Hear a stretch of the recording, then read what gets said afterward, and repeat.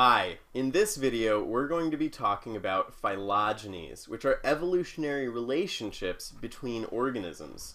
Now before we jump into all of that, I just want to quickly talk about taxonomy, which is the old sort of science of defining groups of organisms based on shared characteristics. Now when I say this is an old science, I just mean that this idea, this approach of trying to organize organisms actually dates back very, very far. In fact, Aristotle, famous ancient Greek philosopher, tried to come up with his own version of taxonomy that he called scala natura. Now, you don't need to worry about any of that, but it's important that we talk a little bit about how organisms are classified before we jump into their evolutionary relationships.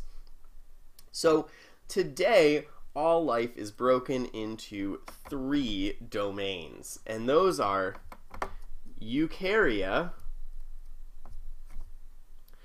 archaea, and bacteria. Now, eukarya, those are eukaryotes, like you and I. But both archaea and bacteria are prokaryotes. Now, there are many more levels of classification and taxonomy. After domain, you have kingdom, which groups organisms into things like the Animalia kingdom, which is animals like you and I. There's also plantae, that's where the plants fall under, but we don't really need to worry about the specifics of kingdoms or phyla or class or order or family, because quite simply, all of that is very fluid. It's constantly changing. Taxonomy is actually fraught with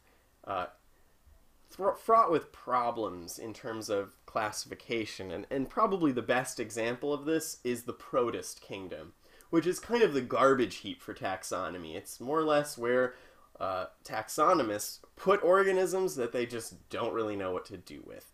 So, taxonomy has a lot of issues. However, it doesn't mean it's useless. It's still very useful to try to group organisms, to try to separate groups of organisms, to further our understanding of, ultimately, evolutionary relationships. So, before we diverge from taxonomy, I just want to talk about species, because that's really where our conversation is going to take us. We're going to be talking about species a lot as we talk about evolution. So you and I, we are part of the same species. That's the kind of the smallest grouping that you get in taxonomy. So our species is sapiens. Now you might be saying, wait, I thought we were Homo sapiens. Well, Homo is actually our genus name. And when we talk about an organism and give its scientific name, we always give the genus and the species name. So Homo is our genus, sapiens is our species. An example that we've already talked about actually of a bacteria genus and species would be, let me take myself out of the image here so you can see this, is Streptococcus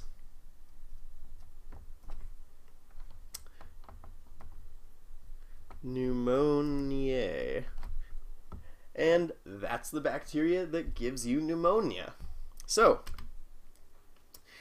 just want you to be aware of what taxonomy is, but we don't really need to worry about the specifics because, quite frankly, they're probably not even covered in your textbook, and you might not even talk about them in your class. That's okay. I just want you to sort of have a general understanding of what's going on here so that we can turn and talk about phylogenies. So, phylogenetics falls under the broad category of systematics, which is the study of life and the relationships between living things through time. So this is a really big umbrella category, and phylogenies specifically explore the evolutionary relationships between groups of organisms. And normally these are displayed in something called a phylogenetic tree, which is like the one you see here. It's a branching diagram that shows inferred evolutionary relationships between species. And that term inferred is important because, quite frankly, we don't know for sure. A lot of this is based on inference. So not hard evidence, but inferred relationships. And that's okay. That doesn't take away any value from this. It's just important to put it in perspective. And you'll see why when we turn the page and talk about how to read a phylogenetic tree. So let's do that now.